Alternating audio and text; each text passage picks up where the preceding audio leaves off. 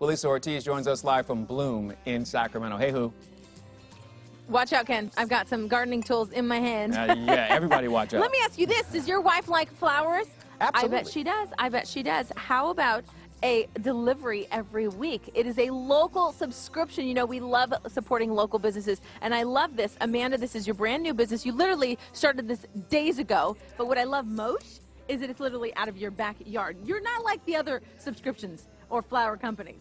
She literally grows her flowers, Ken. Take a look. Come back here. All right. She's got a little patch, right? So you know where they're coming from. They're literally coming from her backyard. You planted these recently. I did, back in November. Okay, can you tell me what this is? Because I have no green thumb. Zero. Well, this is our ranunculus patch over here. It's a small, there's only 40 plants, but we also use my mom's yard and a friend's yard to grow all of our plants and our little seedlings and stuff. So. I love it. Your flowers are literally coming from 3 backyards. I love it. What gave you the idea to start this? Because you have a regular full-time job. I do. I provide speech therapy for a special education program in Woodland, and this was just something that I've always loved playing in flowers, but last year I bought a bag of bulbs from Costco, well, dahlia tubers from Costco, and I absolutely loved it. I played in them, I drank my coffee with them, I spent too much time in my garden, and it kind of just changed everything. So I love it. It literally changed your life. It did. All right, let's go back to the table. So you decided to start a subscription box, and you know we love that. And you can do 2 types of things. You can get a beautiful little bouquet delivery every week or once a month, just like this, where you put it together, or you have the DIY option. Yeah.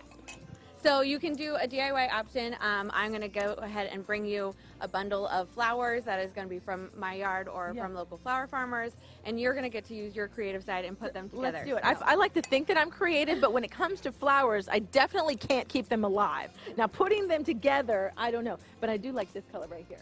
Yeah, so just go in, do what makes you happy and feels good. It's all about having fun and being creative, so you really can't go wrong with it. So. I love that this has become a family affair, because if you look over here, take a look at this little packaging here, this little card. Your mom painted that. She did. Hey, so she's definitely nice. the artist in our family, and I love that she's going to get to, I'm going to push her to get more paintings in. So I love that. And of course, you've got other family members, including your husband, who are like planting flowers and collecting them for you too. Yeah, and husband is doing all the things that I don't want to do, like the website and doing the top stuff. Yeah, all those. Yeah, don't let the title on the website, I think it says official, like watering can.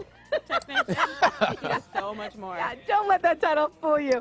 It is called Bloom. It is a local subscription company started by this lovely lady right here. So we'll link up her information to our website, gooddaysacramento.com. And look at this. How about a lovely group of flowers here in your little home? That would brighten up anyone's day, I think. All right, back over to you. That's so beautiful and absolutely organic. She's growing everything right there in her backyard. Right? I love that, Julissa. Great job. Thank you. 7:16 here on